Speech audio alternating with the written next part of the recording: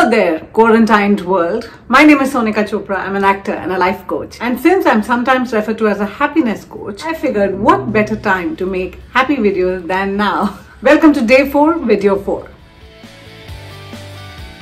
I'm feeling privileged today.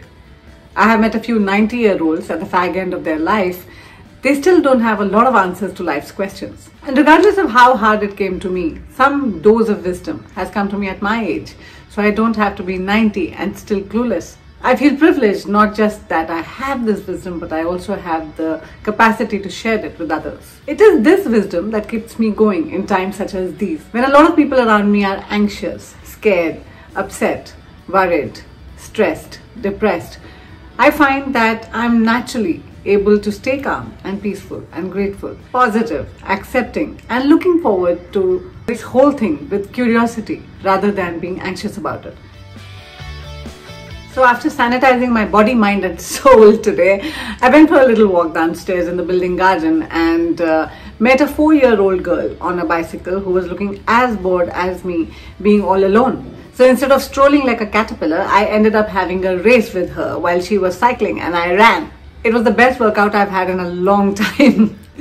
This little 4-year-old girl and me, we parted with a smile after having a long, intense spiritual discussion about the state of the planet today.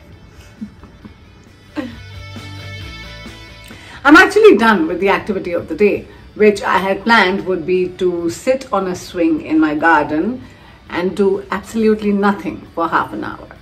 So I didn't look at the phone, I didn't make any phone calls, I just sat and stared and listened to birds and sounds around me, which did not include traffic. It was fun.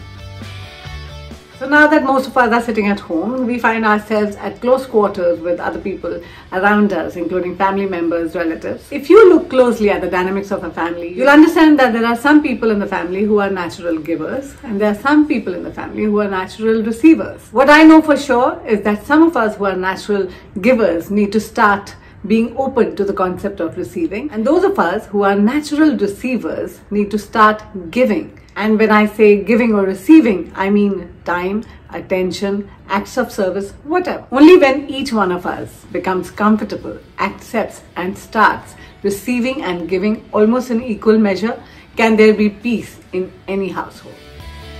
One unique gratitude that I have today is the luxury to be able to stare into space and do nothing.